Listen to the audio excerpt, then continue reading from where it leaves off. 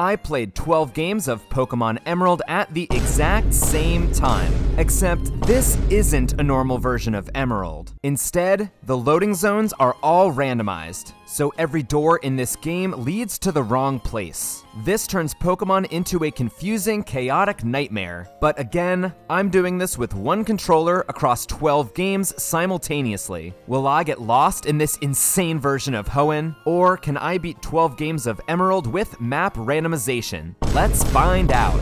As I name myself Ryan and kick off the games, let me quickly explain what's going on here. The overworld of Pokemon contains doors, stairways, entryways, and paths that lead you to new locations. These are called warps, as they warp you to somewhere else. The locations you go to are called loading zones. For this challenge, all the loading zones have been scrambled, so when you enter a warp, you could be sent to any loading zone in the game. All of this randomization turns a normal game of Pokemon on its head. So what exactly am I trying to accomplish? In order for this challenge to be successful, I need to defeat all 8 gym leaders, 4 Elite Four members, and the champion in each of the 12 games. But I have to find them first, and that's not easy. Also, remember 2 seconds ago when I said I was playing 12 games? Yeah, I'm actually playing 13. There's a secret 13th game running alongside the 12 you see, and the same inputs are going to this game. I won't be looking at this game at all, so how far will it be able to make it? Put your predictions in the comments now, and stick around to the end of the video to find out. The loading zones at the beginning of the game have not been changed. This way, we can still go through the early game, including selecting a starter Pokemon. I decide to go with Mudkip because it's a good Pokemon, but also, I know I have a Pokemon that can learn Surf. I name Mudkip GPS, since he'll be helping me to navigate the overworld, except in games 1 and 2. Guess they're a bit old school. Just because the beginning isn't randomized doesn't mean it's easy to get around. With a whopping 12 characters to navigate at the same time, it's often difficult to move everyone together. Synchronization is critical for this challenge. One wrong step and a game could be yeeted all the way across the map. To maintain synchronization, I've developed a few overworld tricks. The primary method is cornering, using walls and corners on the map as blockades. The walls keep some games in place, while I use the directional inputs to move the other games to the same spot.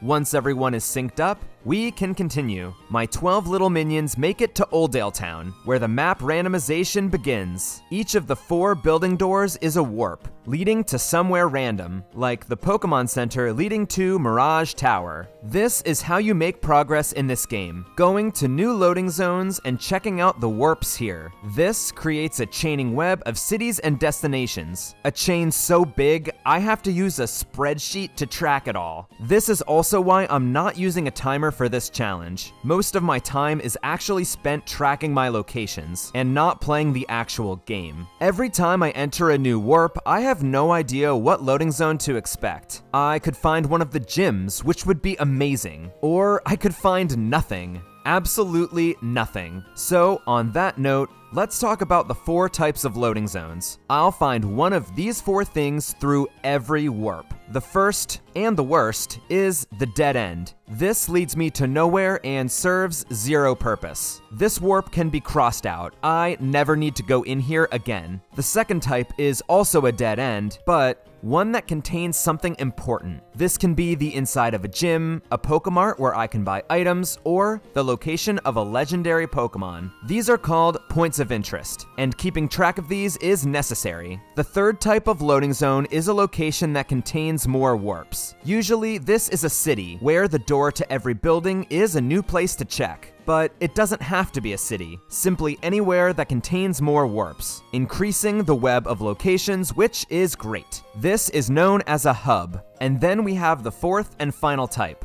This could be a hub or a dead end. The difference is that whatever's in here, we cannot get to it yet. Maybe because it requires an HM that we can't use, or requires an item that we don't have. maybe the wild Pokemon here are too strong, and we can't make it through without dying. Whatever the reason, we can't access it right now. So the final category is called a future Ryan problem. Can't deal with this now, I'll let future Ryan handle it. Sucks for that guy. The 4 buildings in Oldale actually lead to the 4 different types of loading zones. The Pokemon Center leads to a dead end in the Mirage Tower. The Southeast House leads to a point of interest where I can grab the bicycle. The Northwest House leads to a place I can't fully explore until I get Surf. And the Pokemart leads to a new hub in Verdanturf Town. With the new hub, I can now check out these doors, and the web of locations builds from here. Before I go on, I'll ask you to consider subscribing to this channel. I play Pokemon in all sorts of crazy ways, so subscribing will get you videos delivered hot and fresh like a content pizza. Now back to the game. As I continue my exploration in Verdanturf Town, what exactly am I looking for? Of course, I need to find all the gyms and Elite Four members, but that isn't my main concern right now. I need to find a Pokemon Center and a Pokemart. Right now, I only have a level 5 Mudkip, so buying Pokeballs to catch other Pokemon is really important, and I always need to keep Pokemon healthy. Thankfully, the first door I check in Verdanturf Town actually has a Pokemon Center. Now, I have a place to heal up, locked down. Pokemon Centers in this game also have a second warp to the upper floor, so I checked this one and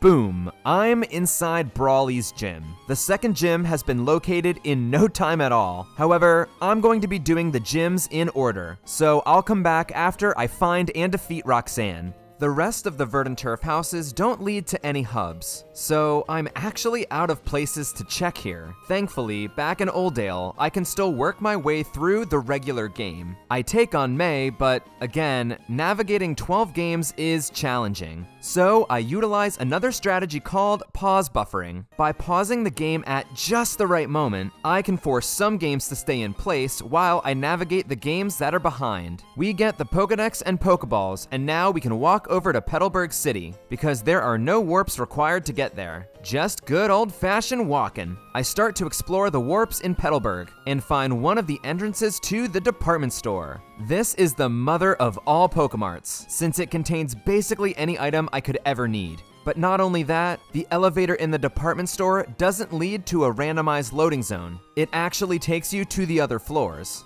This means the department store is a hub with an additional 11 loading zones, since each stairway is a warp. This means I have another place to check once I'm done exploring Petalburg. There's a few relevant loading zones here, like Meteor Falls, a link to Fall Arbor Town, and another Pokemon Center. But in this random Petalburg house, I found a warp to the abandoned ship. The ship is a hub with a bunch of doors, and therefore a bunch more places to check. This one room alone contained both the entrances to Sydney, the first Elite Four member, and the champion, Wallace. But not only that, one of the doors leads to another hub in the Aqua Hideout, which led to both the entrances for the 6th gym and, amazingly, the entrance to the 1st gym. This one hub led directly to 4 critical points of interest. It may be called the abandoned ship, but it's anything but abandoned. With the first gym found, I can take it on right away. Mudkip has the type advantage, and is at a high enough level to defeat Roxanne, giving us the first badge in all 12 games. But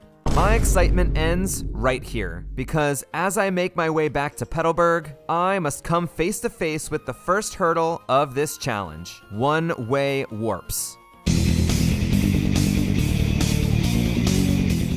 One-ways are exactly what they sound like. You can only go through the warp in one direction. To explain more, let's take a closer look at this situation specifically. When I entered the abandoned ship loading zone, I entered from this doorway here, but that doesn't look quite right. It looks like I'm standing directly on top of the door. You know how you walk through doors? This is happening because this isn't a normal door. This is the locked door that contains the TM for Ice Beam. The game registers that you don't have the storage key, so it doesn't know how you got in here and doesn't quite know what to do. It still lets you leave though. However, since we don't have the storage key, the door is locked and we can't get back in. And it's not like we can easily pick up the key since, you know, this is a one-way warp. We walked out, but can't walk back in. This cuts us off from everything we've explored so far. The Oldale Verdant Turf and Petalburg hubs, the department store, the Pokemon centers we've found. The web of safe, explored areas is something I'm calling the loop. I know if I'm in one of these places, I can get pretty much anywhere else. Eventually, this chain of cities will fully connect, and we've created a full loop of locations. But by going through this one way, I'm disconnected from the loop. So what do I do? Well, one strategy is using save states. Before I enter a new door, I usually create a save state in each of the 12 games. When I walk through, I could be pushed through a one-way warp. And if this loading zone contains a dead end, I wouldn't be able to walk back through. This means I would be soft-locked. But by reloading the game, I'm back in the loop. And I have the knowledge to know that this warp is a dead end. Playing with save states is basically mandatory to avoid softlocks. However, save states won't help here. Reloading the game would bring me off the ship and back to Petalburg, but I wouldn't have any badges. Getting this badge is a requirement, so I'm essentially forced to go through this one way and be off loop. At this exact moment, my strategy is no longer finding gyms or points of interest. The only thing I care about right now is getting back on the loop. After exploring the ship, I realize my worst nightmare is coming true. None of the warps lead to hubs, meaning I'm stuck in a big dead end. However, there's one last thing I can do, and that's using a good old-fashioned death warp. By going to a super strong trainer and losing on purpose, the game will send me back to the last Pokemon Center I was in. However, in Emerald, the game doesn't place you inside the Pokemon Center. It places you outside. And just because I got to a Pokemon Center from Petalburg doesn't mean I was in the Petalburg Pokemon Center. I have no idea what Pokemon Center this is, but I still have to try something, so I take the death and end up in Rustboro City. Not on the loop right now, but a ton of places to check. I go building by building, exploring what's inside. If I find another hub, I usually check these warps as well, except for cities. They have too many warps and I'll come back to them later. One of the doors leads to Dewford Town and another leads to Lily Cove. I also find a way to Mauville from the Winstraight house. But it's a one-way since Mudkip is too low level to defeat all the family members and get back in. I also find the entrance to the 8th gym, but it's part of a one-way where you drop down from the ceiling in Mount Pyre. I'll have to deal with this later. I looked around all of these cities for a while. Eventually, during my exploration of Mauville, I found a warp to Mount Pyre, which led to Fall Arbor, which led back to the department store. This directly connects to Petalburg, officially putting me back on the loop. But not only that, I have more places explored and mapped. So as I return to Petalburg, I do so with more information. Now that I've solved my immediate issue, I can focus back on my main goal, finding and defeating gym leaders. And oh yeah, I already found the second gym. It's here in Petalburg off the Pokemon Center. Mudkip is too weak to take on the 3 fighting type Pokemon here. So my best bet is to catch a new Pokemon. Thankfully, with access to the department store, I can buy all different types of Pokeballs. Since I basically only have money from defeating May and Roxanne, I can't afford too much. I initially opt for buying a few Great Balls, giving me multiple chances to catch something. I had quick access to Meteor Falls, so I thought it would be good to catch a Zubat, who seems to match up well against Brawly's fighting types. However, these Zubat are all under level 21, which is when Zubat learns its first flying type attack. Since it doesn't have that, Zubat is kinda useless. So I switch up my strategy. I sell the Great Balls and buy 1 Ultra Ball in each game. I have access to Mount Pyre where I can get a guaranteed encounter of Shuppet. Since resetting is allowed in this challenge, I just reset games where I don't catch Shuppet on the first try. So 1 Ultra Ball is all it takes to catch the Pokemon. Now I take on Brawly, who infamously cannot hit ghost Pokemon. By using Nightshade, a move that isn't affected by Brawly's spamming of Bulk Up, we can easily win the fight in all 12 games on the first try. That's 2 badges down. The goal now shifts back to pure exploration. I still have 4 gyms and 3 Elite Four members to find. Playing with 12 games is actually beneficial sometimes. Occasionally, I'll find a section with wild Pokemon, and most of the games get sucked into a wild Pokemon encounter. But as long as one of the games makes it through, I can see where the doors lead. Then, I can just reset everyone back to the save state. I look through Lava Ridge Town without any major points of interest, but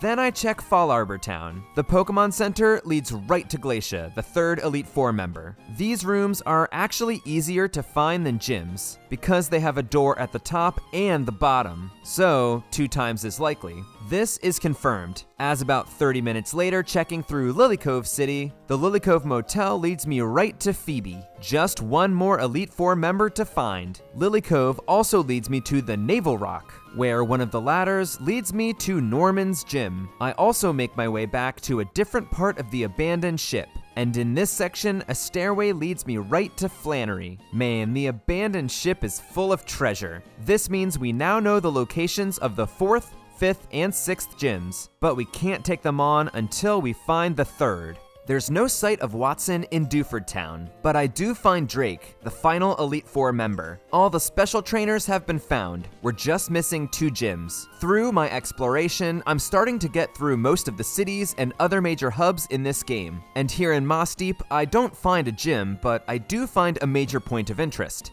This door takes me to the Aqua Hideout, specifically the room with the Master Ball. Right now, I only have a low-level Shuppet, which means I'll need to catch something much stronger if I want to take on the Elite Four. The Master Ball makes things so much easier, as now I have a guaranteed catch. The only problem is, I don't have anything worthy of using the Master Ball on. The only legendary Pokemon I've found is Mew, and at level 30, it's certainly not worth it. Since I'm not in any rush to battle, remember, still haven't found the 3rd gym, I'll just hold off for now, and maybe I'll find something good. I keep exploring Moss Deep, which leads me to the Seafloor Cavern. With just one of my little fellas, I get over to the Northern Warp, and there, finally, we find the 3rd gym. Before taking on the gym, I decide to finish up my exploration of Moss Deep. I was on a roll and didn't want to stop in the middle of a hub, and lo and behold, the Moss Deep Pokemon Center led me to the Marine Cave, which just so happens to be the location of the legendary Pokemon Kyogre. In Emerald, Kyogre is at level 70. With a great typing and an ability that sets up permanent rain, Kyogre is an absolutely amazing encounter. Maybe the best legendary I could have found. Without any hesitation, I use the Master Ball. Reginald the Kyogre joins the team. And look, I even got the name right in all 12 games. Reginald is, insanely overpowered. So I annihilate Watson with no problem. I go back to Lily Cove to link to the 4th gym, where some double battles allow GPS to hit level 16 and evolve into Marshtomp. Even though Flannery spams the move Sunny Day, Reginald has a type advantage and a 40 level advantage. So this fight is done cleanly as well. We don't even have to navigate away from Lily Cove, hitting the Naval Rock and directly into the 5th gym. Actually, directly into Norman's room. Thank you, developers, for not making every room in this gym an option. Reginald hydro pumps the hell out of the normal type Pokemon, easily getting the 5th badge. Well, in most games. In Game 2, Reginald goes for a Double Edge, which leaves Slaking with like 1 HP, and it retaliates with a Facade. I'm left with some pretty underwhelming options, but send out Shuppet as Norman heals up. Shuppet has an ace up its sleeve though, and that's the move Curse. By cutting its own HP in half, Shuppet puts a curse on Slaking, forcing it to die in 3 more turns. On turn 1, it kills Shuppet, and spends turn 2 loafing because of its ability. On turn 3, it kills Marshtomp. So both Pokemon die. Doesn't that mean I lose? Nope, because I still have that Zubat I caught for no reason. You aren't pointless, buddy. You did something. The 5th badge is ours, and after the battle, Wally's dad rushes in to take us to his house. Well, it's the ghost of Wally's dad, and he leads us straight through the wall. This is actually a cutscene, and doesn't activate any loading zones, meaning we actually get to go to his house. This is critical because here, we get the HM for Surf. Most HMs we have to find, but this one we get for free. Now I can deal with some of those future Ryan problems. The future is now. Thankfully, the exit to this house leads to verdant turf and not a dead end. I don't know how we'd complete the game if I got softlocked here. The 6th gym is one of the first we found, back in the same loading zone as the first gym, so we roll up and obliterate Winona. Reginald is using Surf now, as he can still one-shot everything, so I'll take the accuracy of Surf over the power of Hydro Pump. At this point, I've explored every major hub, connecting all the cities into a loop. However, I still haven't found the 7th gym, which means it's hiding in the depths somewhere, likely behind a smashable rock or a bike puzzle or a convoluted and specific set of warp zones. It's time to find the unfindable gym. I found it. It was in the Slateport Harbor, like right through the Slateport Harbor. How did I miss this? I can surf through Tate and Liza's team, knocking out all 4 Pokemon in 2 total moves. We now have 7 badges in all 12 games. Falling down in Mount Pyre takes us to the 8th gym. I'm proud of a lot of the way I played this challenge, but the thing I'm most proud of is perfectly executing this gym puzzle in 12 games. It even got a bit tricky in there, but I figured it out. Juan's team consists of water Pokemon, so it can handle Reginald's water moves fairly well, especially Kingdra, who can easily tank Surf and rest up. Thankfully, I still have a big level advantage, so I win on the first try. The gym challenge is over, and now I can focus on defeating the Elite Four. Thankfully, I found the location of the remaining 5 fights. Sydney can be found through the daycare, but I guess the Trickmaster is hanging out here too. I hope he's not here to watch the Pokemon breed. Absolutely disgusting. Reginald can handily take out Sydney's Pokemon, even the dual grass types. Even though it's not very effective, Rain-boosted Surf from the Special Attack Titan is stronger than Double Edge, and we get a first try victory here in every game. The Lily Cove Motel sends us directly to Phoebe, and Reginald sweeps through her frail ghosts with ease. Then we head to Fall Arbor, where we appear out of Glacia's back wall. Look at me, I'm the Elite Four member now. Glacia is significantly harder than Sydney or Phoebe, as most of her Pokemon are resistant to water attacks. They also like to set up Hail, removing the water type buff. For the first time all game, I actually have someone lose a fight.